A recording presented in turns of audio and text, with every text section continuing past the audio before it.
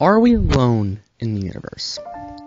It's one of the most interesting questions fascinated by many people to this day, and mainly in science and astronomy and astrophysics, or whatever that is. It's one of the most common questions known. And it's a really tough question to ask, and we don't exactly know if there is life in our solar system, in our galaxy, or even the universe yet. And trust me, I always love to fascinate that even with all the galaxies that are in the observable universe, that there has to be life somewhere. Of course, we just haven't quite discovered it yet. But as we all know, many of us can be scared of aliens, and that's very true. And trust me, I might be scared if they invaded Earth someday. But we do live on a moving rock of water and all that, on a moving spaceship basically named Earth. And for billions of years we've been here. Well, not necessarily humans, but why haven't we heard from anyone? But today that's what we're going to find out. Are we alone in the universe? Or are we somewhat not alone in the first place? One of the biggest reasons, though, that maybe aliens haven't found us is because of the radio waves that we push out. Of course, we have been broadcasting radio waves from TV signals, for example.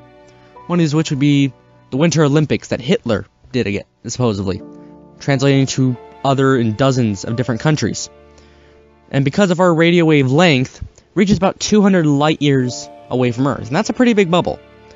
But compared to the Milky Way, our galaxy, which is 100,000 light years, and our radio wave bubble only being 200, that's hardly anything. And if you were in that bubble, you could tune in to TV signals and TV shows, that are being watched on Earth. Another really big reason, though, is that there just could be life on the other side of our own galaxy. Earth travels at about 1,670 kilometers spinning, but it travels about 108,000 kilometers an hour around the sun. And the sun moves at about, I can't remember exact speed, but I think it's about 792,000 kilometers an hour, I think. It's something like that. And we are moving to the bright star Vega in the constellation of, I think, Virgo, or Leo, or something, I don't know. Anyway, point being, we orbit the galactic center of our galaxy very slowly. I think it takes about 250 million years or more just to orbit the galactic center once. That's a big number. And that's probably why we haven't found life yet, is because we still have not discovered all the planets within our galaxy. And there's still dozens of stars still being discovered every day. But there is a small chance that we can still find life on other systems. We just haven't found it yet. And maybe there is life somewhere. But as I've said just now, we just haven't found it. Another big reason, though, maybe there just isn't life in our galaxy at all. Maybe we just are a rare life form floating on, like I said, a moving rock Earth ship called Earth.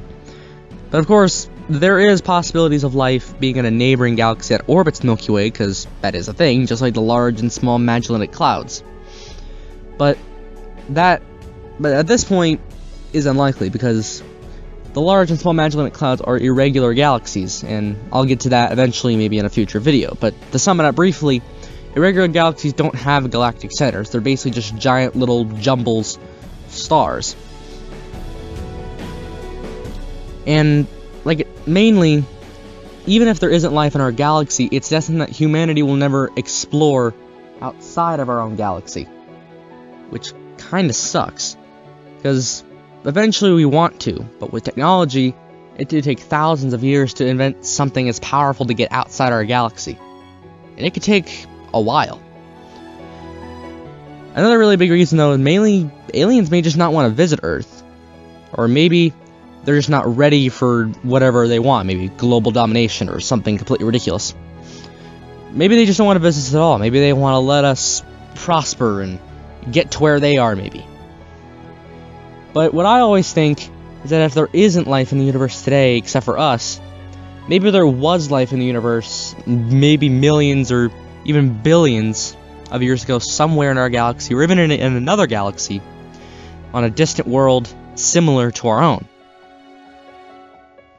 Now, moving on to perspective of why there's absolutely no life in the universe, is that possibility is very low. Like I said before, mainly because there's so many galaxies within the observable universe before the cosmic background radiation that basically limits what we see.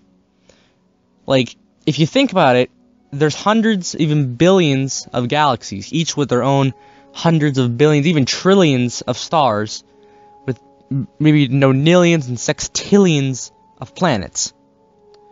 So, mainly, it's very complicated. But mainly with telescopes, like, for example, the Kepler Space Telescope, which was launched into outer space in about early 2009, and its purpose was to find Earth-like planets and exoplanets that were similar to Earth.